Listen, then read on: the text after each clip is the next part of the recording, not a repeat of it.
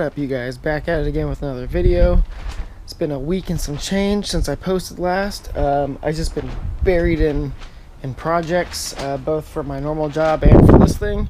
I think the last thing you guys saw was I did the traction bar in the front, but since then got a couple other things going on. First off, I can't really hide this very much longer, but yeah, I somehow got myself a set of TE37 OGs, the good old 37 grammars, so that's amazing. Shout out to my buddy Drew, who gave me the tip on a guy on Instagram that was selling those, and I capitalized on that as soon as I could.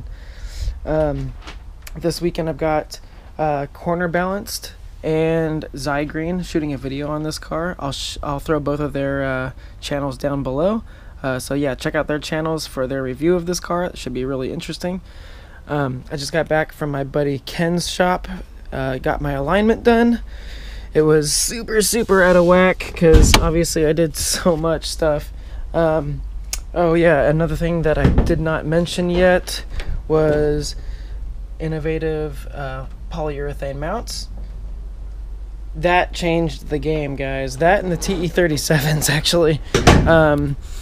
No more movement of my motor in the engine bay. Throttle response feels really good, but I can't tell if it's because of the motor mounts or if it's because of the wheels. These wheels are super light. They're so much lighter than my DPs. It's crazy.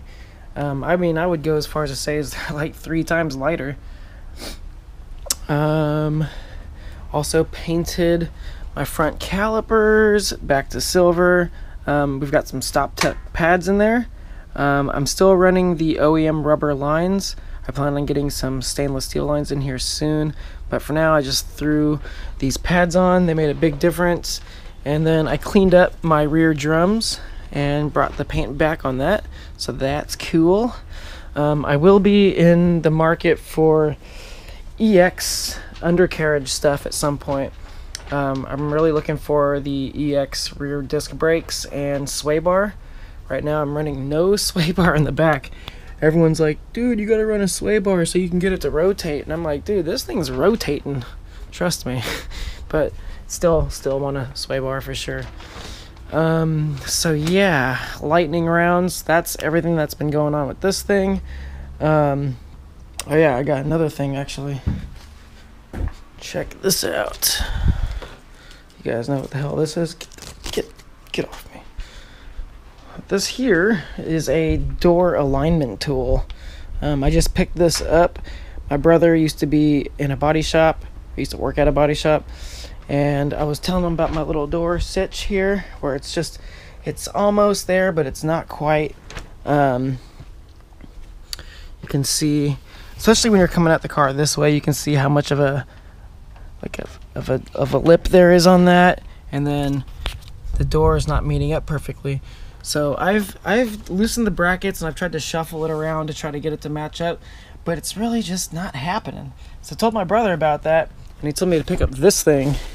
So this is a door alignment tool. Yeah, I guess I can kind of give like a small demo of how it works, although I can't do it here because I got no space. But basically what you do, from what I understand, I'll watch some more videos on it, is you take this piece here, you put it into that, and then you take these little knobbies here and you'll fit it into the where the latch goes, and then you can use the leverage of this to kind of bend it back into the spot where the latch connects perfectly. So I'll be maybe shooting a video on that. I'm not really sure. I think it's just going to take me a couple little tugs and it's going to be fixed. So let me know what you guys think about that. If you have any experience using a door alignment tool, let me know if there's anything I got to look out for. Still rocking the 3 different kinds of lug nuts. Yeah, I know, it's really ugly. Also, there's some stains I got to get out of these wheels too. They're not perfect. No curbs, but pretty dirty. Yeah, I do want to get some nicer lug nuts for them, but at the same time, I mean, these do help the car be a little bit more secure. So I don't know, we'll see what I end up doing. I may actually end up putting my NSX lug nuts on here and getting some titanium ones for the NSX later, so we'll see about that. But yeah, I think I'll just keep it quick. You guys will probably be pretty surprised about all the stuff that just happened to this car. I got a track day coming up on November 5th. I'm thinking I'm taking the NSX to that one though. It'll be my first track day in the NSX. My buddy's bringing his. He's got a stock one, so I feel like it'll be a good time for me to go out with mine and kind of mess around and see what's up. But yeah, alright. Little quick update for you guys. I'll try to shoot something again real soon. Until that, peace out, suckers.